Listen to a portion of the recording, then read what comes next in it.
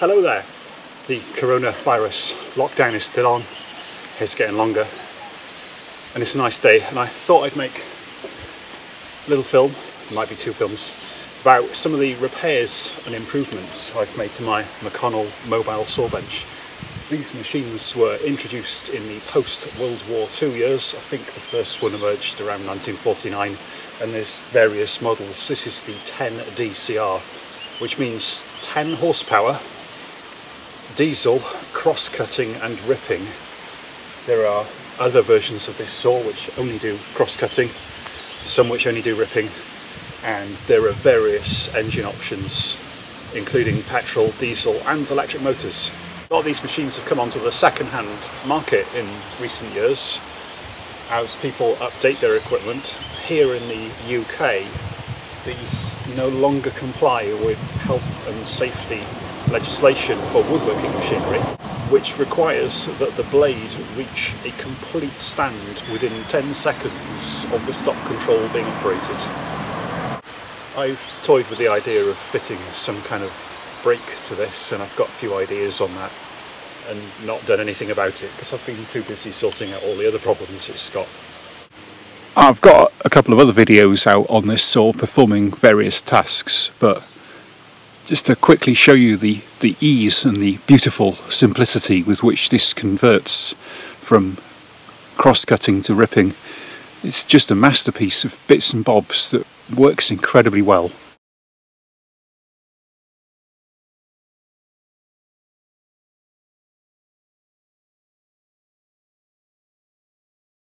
And the great advantage of cutting firewood in this way is that the operator is not in line with the line of fire, any staples or bits of blade that come off. The operator's out of the way, perfectly safe.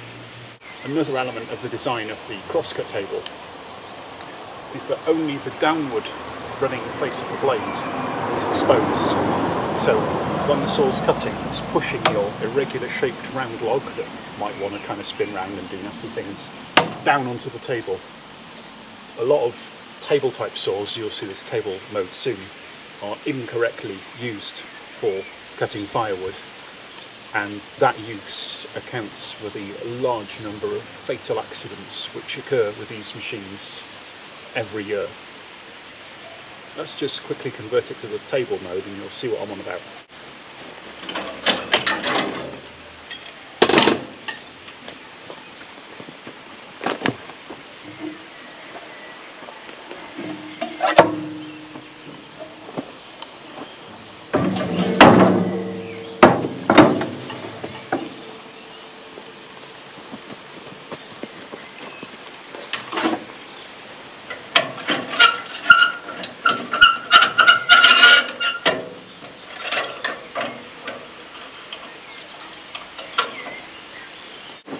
So here's the saw in the table mode, and to cross-cut a piece of timber now for firewood purposes, you're having to hold the timber each side of the blade, your arm's in the line of fire, all your upper body's in the way. And in fact most of the fatalities that happen with this use of a table saw for firewood cutting isn't actually from the blade itself, it's from the blade. Now you've got the forwards, this part of the blade here is running forwards towards the operator, the rear of the blade is actually running upwards, and most of the fatalities which occur and serious injuries are not because the operator's got cut, it's because they've had a huge chunk of timber thrown at them at many miles an hour, and the impact often kills them outright. So not from the blade itself. Of course, if you've seen in the cross-cut table, those risks were eliminated, and when this saw was initially marketed, it was marketed as a super safety machine. You might not think that now, might you? Another quick word for the eagle-eyed. Got this in the table mode here. If you're using the table cut, you should have a riving knife on the back. I've got one in my little toolbox, it's just not on the machine at the moment. And the riving knife prevents, if you're doing long cuts, prevents the timber closing up once it's reached the blade. It grips this blade, which then throws the whole lot upwards. Again, dead operator. The riving knife is just a little bit thinner than the blade and prevents long cuts. The stresses in the timber closing up around the blade. when I had this machine, this guard was completely bent. It's clearly that happened, and funnily enough, there was an arriving knife one when I bought it. Wonder what happened there then.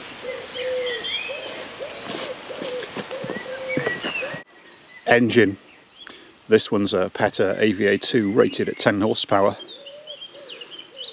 The 14 DCR model, which had a larger blade, had 14 horsepower. I've heard lots of people talking about putting a more powerful engine on, but really the limiting factor is the blade. If you look in publications such as Machinery's Handbook, there's a handy table telling you what horsepower is required for different sizes of blade on woodworking machines. If you put a larger horsepower engine in, with this kind of blade, won't really allow you to cut any faster, or all it'll do is choke the gullets of the blade with sawdust, or if the wood's binding, it'll heat the blade up even quicker than you otherwise would, and then you have a warped blade. Back to the engine, air-cooled. Pretty common, these engines in the UK. The successor to this engine was the PH2, which has a larger bore and in many respects is visually identical. It does have a better lubrication system and some other bits and pieces. And of course it's more powerful depending on which variant you get, because they're rated at different power outputs with different speed governings. Word of caution, I've seen a couple of these machines with replacement engines and they've been put on for sale, you know, new engine fitted, can't find the starting handle, and when you buy it and get it home, the engine doesn't start, and you get the starting handle and still won't start. And then some smart ass like me turns up and says, oh, that's an AVA2R. R means reverse rotation. So, you know, someone's bought what they think is a replacement engine, but these being industrials were available in standard rotation and reverse rotation. So you start the thing up and it's going the wrong way. Oops. You just about see the fins, the air cooling fins here. This being an air-cooled engine, particularly if you're cutting dry timber, these really look around the machine. I mean, I try to keep this clean. These get sort of covered in sawdust really quickly, and that leads them to overheat. So it's really important on these air-cooled engines in this application to take the cowlings off quite regularly and give it all a good clean. If your engine's leaking oil, it's really important to get that dealt with, because of course oil attracts sawdust and makes it all worse. Mine has a paper element filter on, which of course is the modern equivalent of the oil bath. I thought that was a good idea. It's not. You're better off with the oil bath. They're much better at filtering out in heavy duty applications. The paper filter, fine on wet wood, but if you're cutting dry wood, it'll choke in no time at all. Bad move. There's loads of really smart and clever features on these saws. The legs aren't one of them. In doing my work on the legs, I was keen to retain the original appearance of the machine. I could have put something more modern on, but I didn't want to do that. So I've persevered with the original design and ironed out its problems. So the first thing I did with these feet is to drill a hole in the bottom. I used to fill it with sawdust. Here's a very basic copy of the shape of the original leg bracket. It was kind of folded bit of thing with a circular hole in the top and one in the bottom, and the leg would just slide up and down it and there'd be a pin to go underneath to set the height, and that was it. But you know, they used to wobble around an awful lot and were far shy of what the manufacturers called rock steady. Two round things, one inside the other, has got a lot of squirm and wiggle room. Doesn't seem good. You can see I've welded in two fixed points so that the leg now rests between those and not on the bottom of the hole. So it's really resting in a gutter. On the front I've put a locking screw, and this load pad kind of shares the load. of the locking screw, and means the screw doesn't start eating holes into the leg.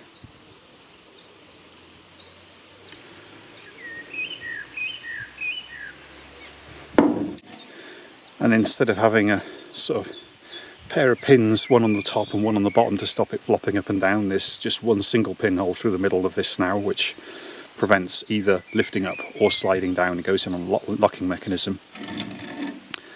All of the modifications I've done to this saw all use this Tommy bar because it's easy, and when you're cutting wood you don't want to be faffing around. You want everything to be as easy as possible to encourage you to have everything adjusted correctly.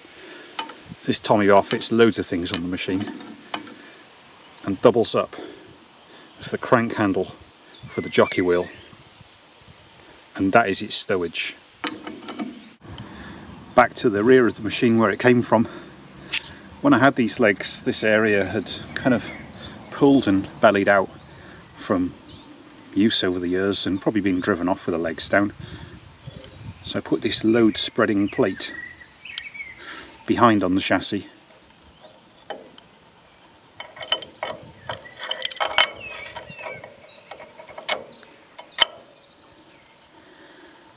To reduce deformation of this area and to firm everything up. The thread system in use on this machine, by the way, and on the engine, helpfully, is BSF, British Standard Fine. Very visually similar to UNF, Unified National Fine, but not interchangeable.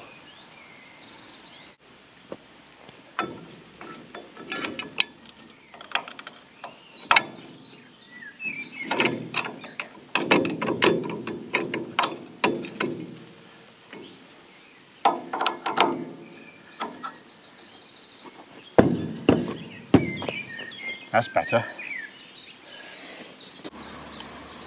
The same style of easy use locking bolt can be found on the main guard screw, on these screws here, which hold the optional accessories onto the table.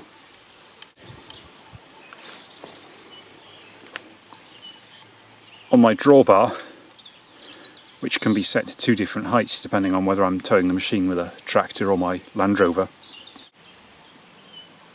And of course on the feet. Elsewhere on the machine, because I kind of believe in making things as easy as possible, I've replaced this nut. I mean, who's seriously going to get a spanner out to adjust a guard in the middle of a job? They're not, are they? They're just going to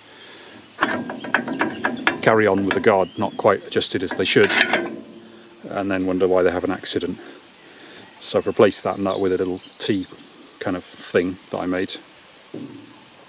I knew there was another one. Table screw is another of my little things, all operated off the tool on the jockey handle. The front leg was, this is my Tommy bar stowage. Front leg was a similar tale of woe, very wobbly, and you seem to need like a pin on the bottom and a pin on the top, or you know, you could put one in and you lift the drawbar to raise the machine, the leg would drop down 4 inches till it found the pin, and it was all a bit ropey. I've actually completely re-engineered this drawbar.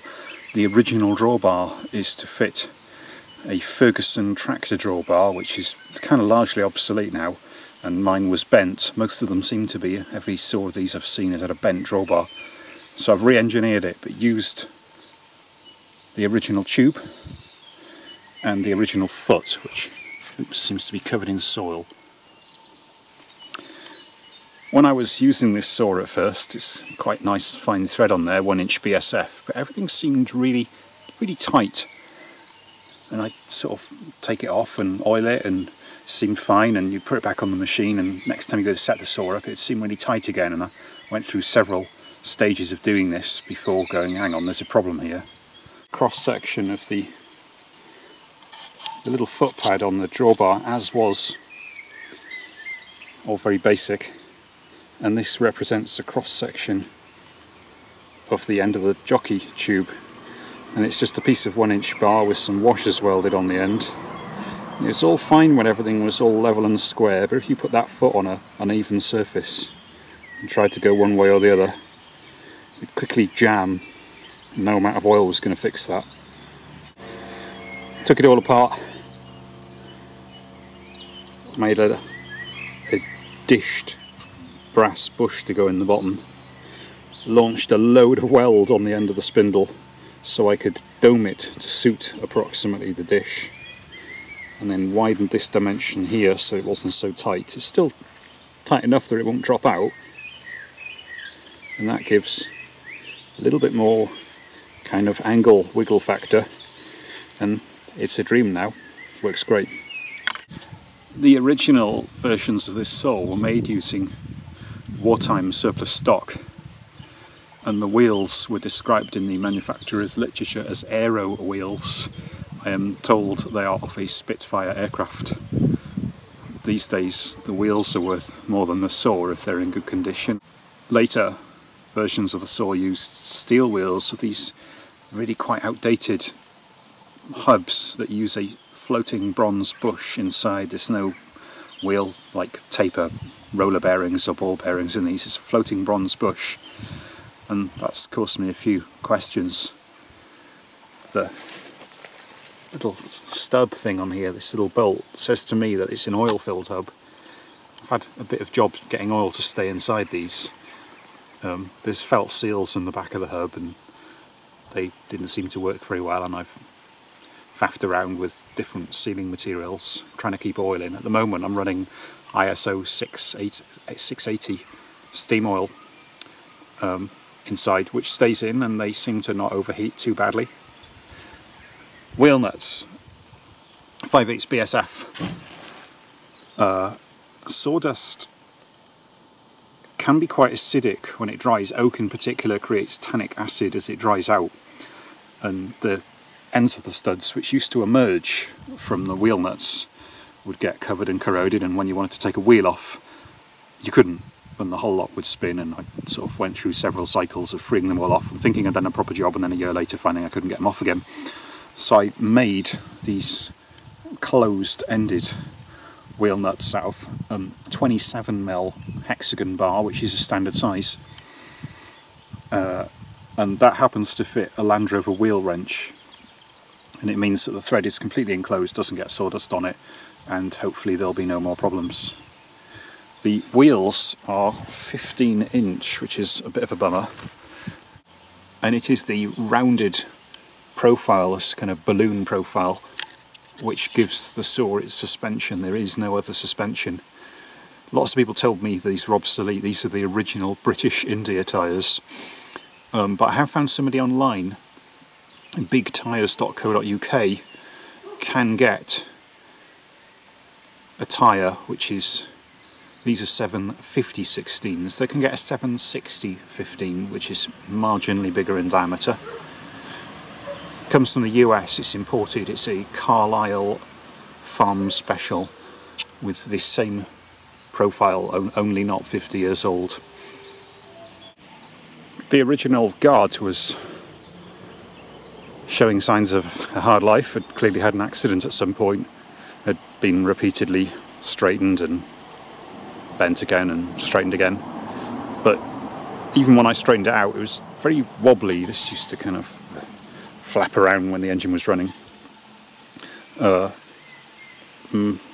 a bit of an outdated design. This cross arm here was a piece of like 3/4 solid round bar with a bit of flat bar welded on top, and none of it had great rigidity, so I've replaced it with this bit of steel tube. This was a nasty bit of channel with bits welded to it, and I've replaced it with some 50mm box section steel, and it's a load stronger, much more rigid, less noisy because it's flapping around, and I've kept this original part of the guard with a little thing on the back and just welded it straight on. At first observation,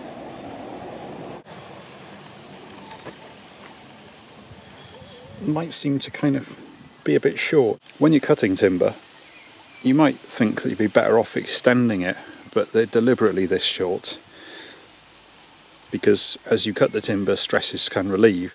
You want them to have space to do so and not be forced against the blade. It's not an oversight of design, it's deliberate and for good reason. The drawbar, I kind of pity anyone who has as difficult an access that I do. My access has a very steep ramp over angle, and the only tow hitch I can possibly use is this military ring, which has fantastic articulation. A ball hitch or a pin hitch would just tear straight off because the change in angle is very abrupt and there's nothing I can do about it. You can see how this works. That flips upside down so that I can put this behind the tractor on a pin hitch, which is much lower, or the Land Rover. I imagine other people don't need hitches quite as complicated as this. The main drawbar on the machine as supplied is 3 by 1.5 channel. Mine went in the bin. I found this 40 by 80 by 4mm wall thickness steel box section to be a good close fit. It was quite difficult to find something that would actually fit in the machine without fouling other things. These little chains here were used by McConnel on the original manufacturer. I've only just found someone who can sell this. This is 4mm jack chain from ironmongerydirect.co.uk or maybe .com. Most people who make jack chain now do this horrible extended link stuff, and it just doesn't work on these. The links are too long and it's really fiddly. While I was at it all, I noticed that the saw runs much better when level, so I've bought a little bubble eye to go in, which helps me level the machine without having to mess around with spirit levels. It's just permanently screwed on there in little brass housing I turned up. In this large size ammo box I've got pretty much everything you need to run the saw, so you don't end up coming out somewhere and taking dangerous shortcuts in order to get the job done. A couple of spanners are the two main adjustments on the machine you'd ever want to make. Tape measure, marking pen.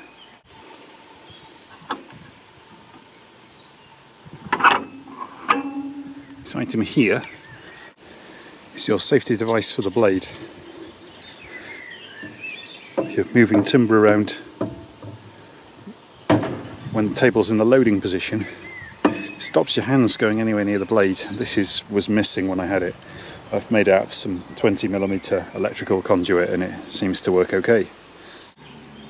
This stuff is fantastic for keeping sap and yuck off the blade, and I kind of spray it as I go along, keep an aerosol in the toolbox. Not really available in DIY stores. You've got to go to like an industrial stockist to get it because it's got naphthalene and unfriendly things inside it. Handbrush, doesn't need any explanation. Little oil can. There are little oiling points on this machine which are easily missed. I'll show you them now.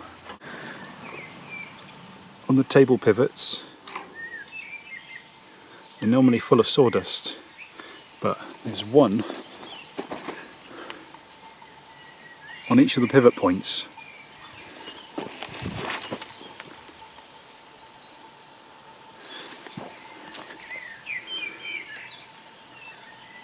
Many saws have not had these attended to in years and it's all rusty and wearing out.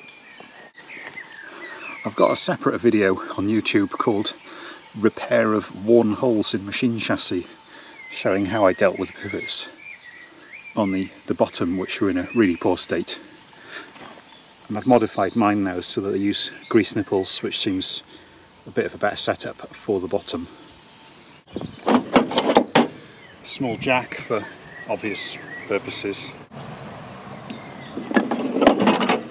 Here's the roller feed for cutting longer timber, gives you better support on the cross-cutting table.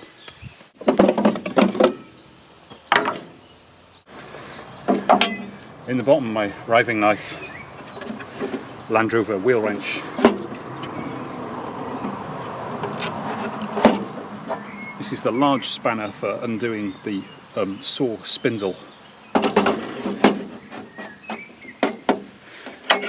Two spanners for removing the swinging frame so that you can change a wheel on that side should you need to, because the frame needs to be unbolted, and a brass wire brush and a brass scraper for cleaning the blade up. The exhaust on these machines is normally an industrial pepper pot silencer that just comes straight out here and fills your face with fumes as you're sawing. So I've put this angle on, and I've got tractor exhaust on, which takes the fumes above your head and makes it much quieter to operate, because the noise is coming out above your ears, not below them.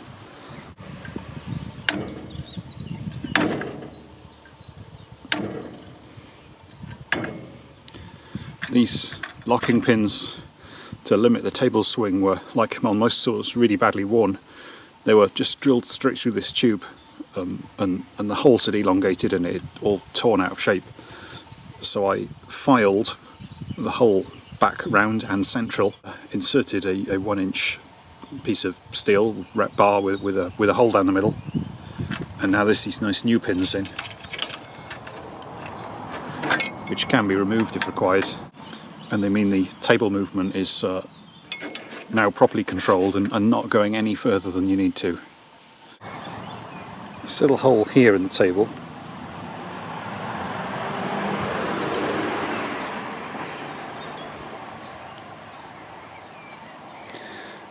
is for an optional accessory length stop, which I don't have, but will be really easy to make, so that if you're cutting long timber you can just run it to the length, like fence posts and stuff, and lock off using another one of my little screws.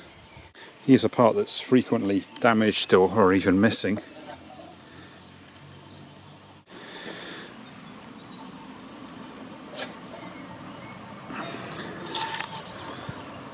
And it protects the operator from the exposed part of the blade under their kick.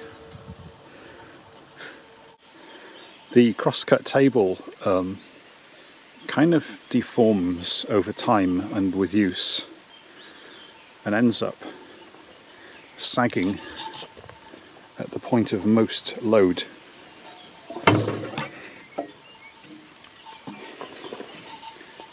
Which is where the blade passes and all the cutting forces are. When I replanked my table, I kept finding that firewood was sort of catching on this part and wouldn't slide off. And I realised it's because these two had kind of cranked down like that. So I've got some little washers under there just to pack this piece up, in order that the timber on top will slide off there nicely onto there. It took me a while to work out what was going wrong there. Like many saws that you see of this type, the springs are pretty knackered. McConnel don't hold any spares for these machines at all. I managed to match up with an online supplier of springs and get these close alternatives. Once I got them, I spent a long time trying to work out what they were supposed to do. Seems silly. But I concluded that the best setup, which you can alter by changing the start position for the length of this chain, is that the crosscut table returns to you at the end of its stroke, but requires to be pushed towards the blade. And this is really affected by how well you've levelled the saw, which is why I've got the little levelling bubble down there. Here's the part number for the springs, which, as you can see, I got from Spring Masters in Redditch. These are a stock size, therefore much cheaper than getting ones especially made to order. They're pretty close. I imagine they're possibly slightly on the weak side. I also found that when you're doing a lot of firewood cutting, a lot of logs end up falling down here and jamming it up, and you end up having to go in to try and remove everything, and it got to be a bit of a nuisance.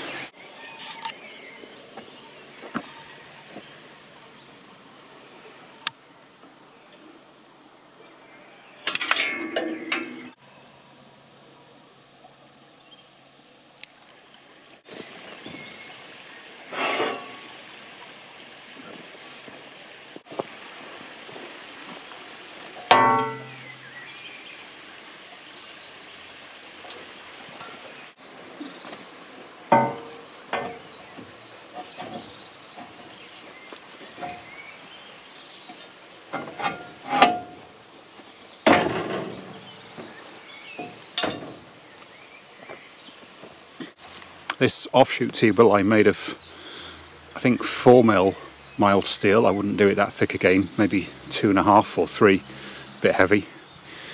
But it really helps bring the firewood away from the danger position and where it's going to cause problems, and you can operate for a lot longer before needing to stop and sort your pile of firewood out.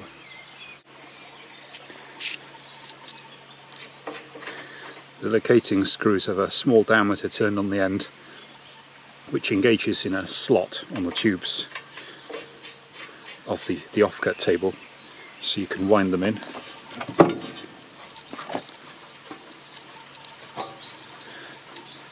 Just kind of hand tight so you don't make it all jam up, and that keeps the table in position and stops it from rattling out as the engine's running.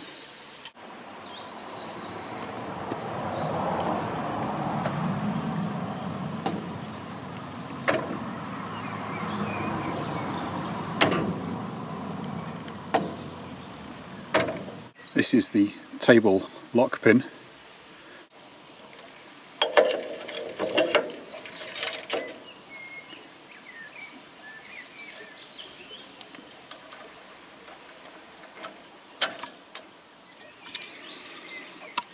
This stops the table from wiggling around when you're going down the road towing it. These very nice R-clips that I've got, which are all captive, are called double coil R-clips. It took me a while to find out what they were called, but it means you can put them on a chain and the chain doesn't get lost.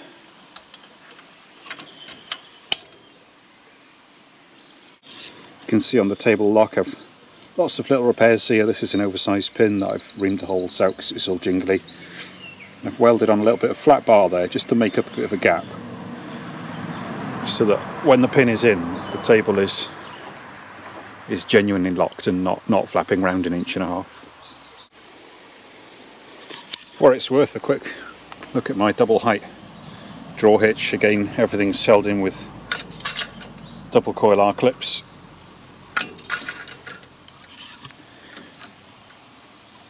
And everything's operated off this little Tommy bar.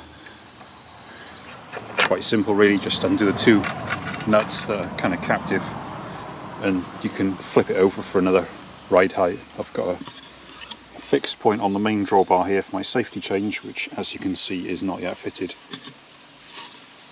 These machines, by the way, weigh a shade under 3/4 of a ton, which means that they are legal to tow on the public highway, in the UK that is, without brakes. These don't have brakes, but because they're under 3/4 of a ton, providing your towing vehicle is okay with that, you can tow them without brakes. I've towed mine around locally. Haven't really gone over 40 miles an hour with it, and I'm not sure that would be a good idea. But tow's alright, bounces along. My other videos of this machine were recently pirated by a couple of other YouTube users who found their videos have disappeared offline. All of them have appeared in, you know, like top 10 dangerous firewood processing machines, but it's got to be remembered that when this machine was new, it was actually a revelation and won several awards for its inherent safety of design. Obviously times have moved on and the human race has got to make better idiots, but in its day it was an inherently safe design, and treated with respect, there's no real reason why you shouldn't avoid accidents with it. I'm particularly careful with it. I don't use it if I'm in any way bad-tempered or tired or feeling a bit not quite right. And when I'm using it, I take a lot of care to make sure I've got a really good working area with no trip hazards, nice even ground. And as I'm working, I make sure, you know, you get little bits of stray log that roll across the floor. All you need to do is trip and, you know, reach out and go to steady yourself. Where's my hand gone? So sort of just remaining conscious of what you're doing when you're operating it, I think goes a long way. And the moment you get a bit blasé about operating one of these, that's when you're going to have an accident, I think. I think I've probably just about covered everything that I've set out to. It's all a bit vague. There's many different variants of a stole that will have different problems to overcome. This is really just to give some kind of ideas on how you can overcome some of the obstacles that you might find with these. These are all getting on now, 70 years old, some of these. This one performs me a great service and it's got me out of loads of trouble, and every time they change hands on eBay they seem to go for more and more money each time, so there's obviously still people who are appreciating them for what they are, and a lot of people are using them not as vintage exhibits but as real, genuine fibre processing machines. Maybe I might get around to doing some operating tips, still got on my fingers, but that'll be another video because my memory card's about full now. So I hope you enjoyed it, and I might be back to bore you another time, who knows.